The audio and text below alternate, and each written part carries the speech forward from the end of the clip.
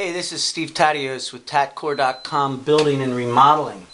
We're actually in my house today, and years ago when we bought this house we put in a new well pump tank and a pressure switch.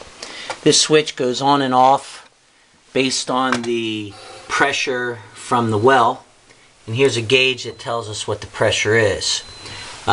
This line here is the incoming feed from the house, and that's what goes out to the pump outside. We're going to take a walk out there and take a look at that. This little guy here got all clogged up. It wasn't working. This guy here has these little contacts that engage when the pump's going to operate. Well, I tried to fix those things and thought maybe it was the air pressure in that was the problem, but it's really come down to that we really think that it's a pump problem. But a couple things I wanted to say. This guy here on this air tank or air filler, that little guy, the pressure should be a couple psi below the pressure that the pump turns on. Then the pump goes on and then eventually cuts off, say cuts off at 50 psi and then drops down to 30 psi. Oh, our helper's here. Hey Brewski, how you doing, little buddy? So if this was going on at 30 psi, you'd set this at 28 psi. If this lowers over the years, then the pump's going to come on all the time. This provides a constant pressure on the system when the pump is not operating. Otherwise, if the pump pressure went off like it did with us in the shower, you have no water pressure. So if over the years this drops off, then the pump keeps running and fails. And I think that that's probably what happened to us. So let's go outside and we'll take a quick look-see at what we need to do there. Hello, this is Steve Tadios again with tatcore.com. I just talked to you a little bit about the pump problems inside the house. We've come outside, and this is what the pumps sort of look like, and a pumpkin and Brewski the dog.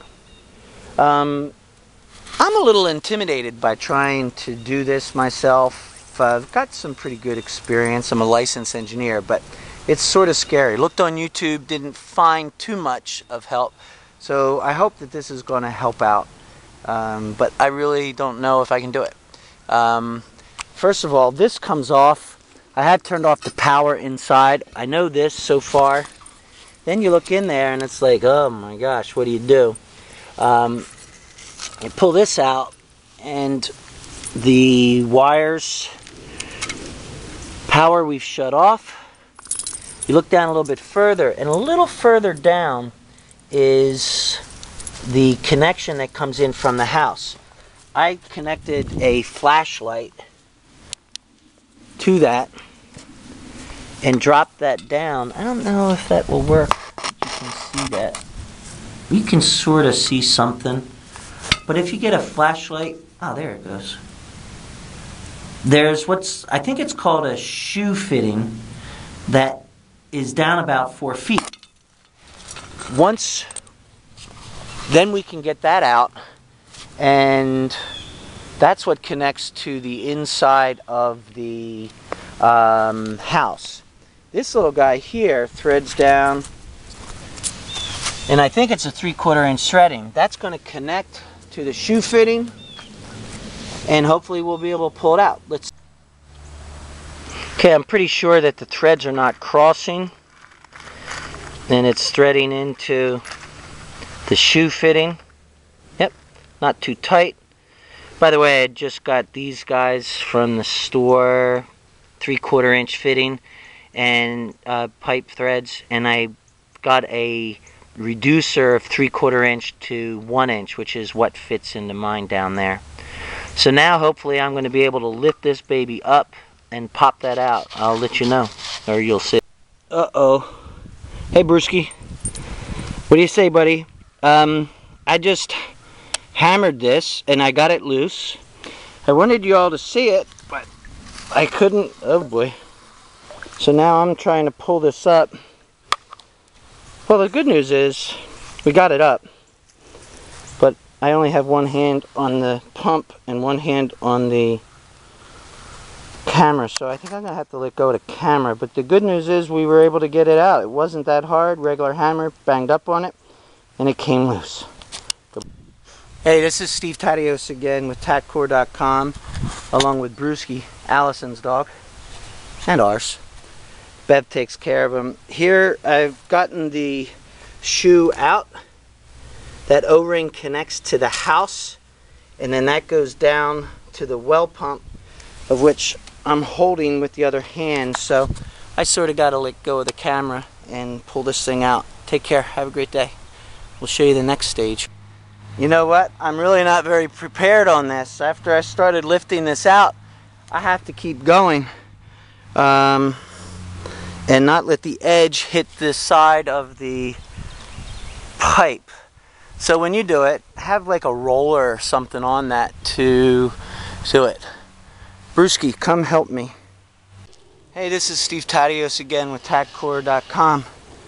I've been showing you the pump and getting it out.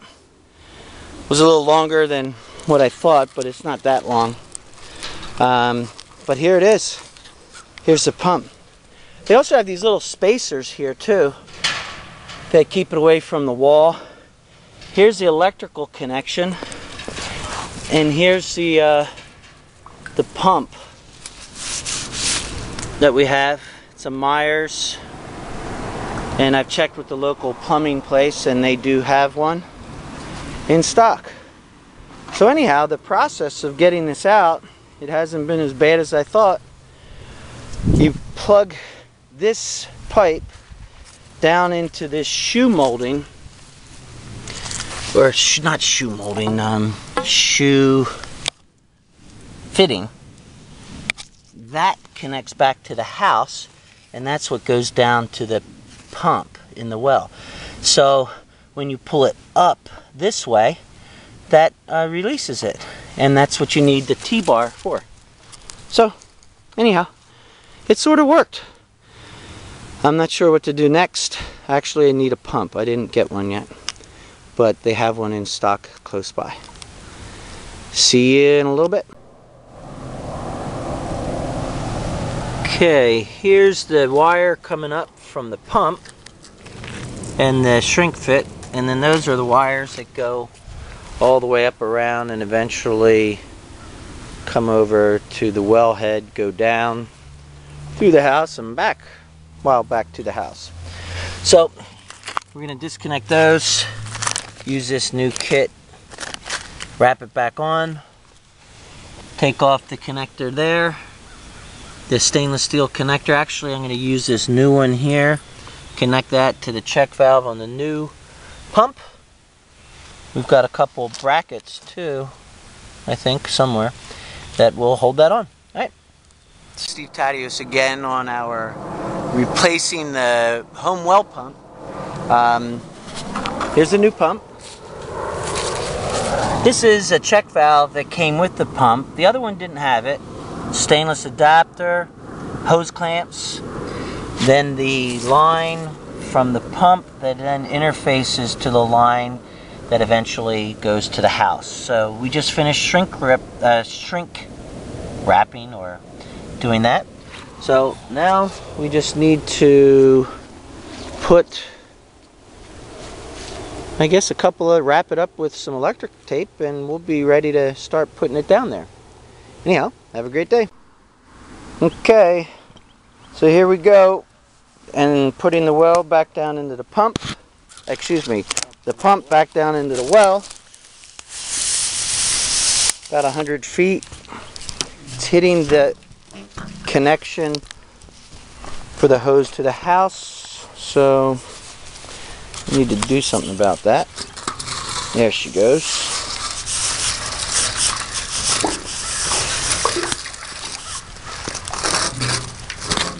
Oh, you gotta turn them things to clear it. Yeah. Huh? But it's also getting caught on something. I think I have to be careful that the wire doesn't get caught on the horseshoe or shoe connector. Alright, we probably have We're getting used to those little spacers hitting the shoe connection. Oh, we got it. Nope, got stuck again. This is how much we have left. Water's coming out.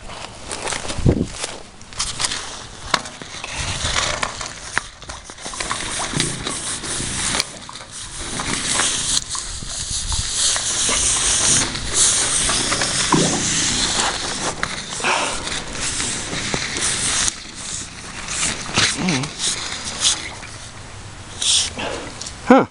I didn't really think about what we're going to do once we get to this shoe. Hold on. Can you hold that, Dad?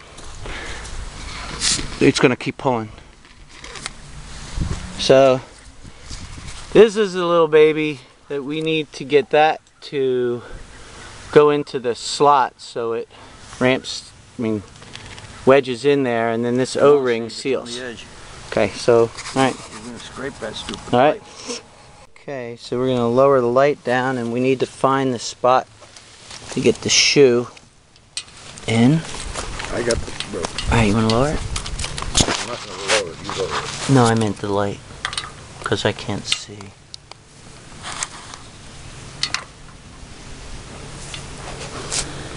Huh, can't find it. Must be on the other side. No, I'm trying not to. Ah, there it is. Where is it? Right there. I'm going to try to zoom in down there to see. Yeah, you can sort of see where our target is. Zoom back out, and then we'll leave you for a minute while we drop that. Okay, so I think we're done. So now this baby unthreads from the shoe connection that connects the hose down to the pump to the hose that goes into the house, and you need one of these little gadgets to do that. So this comes out, and there's a little gadget. So that threaded connection connected down in the shoe about 4 or 5 feet. So we shove these things back in there, put the cap on, and we're done. Have a great day.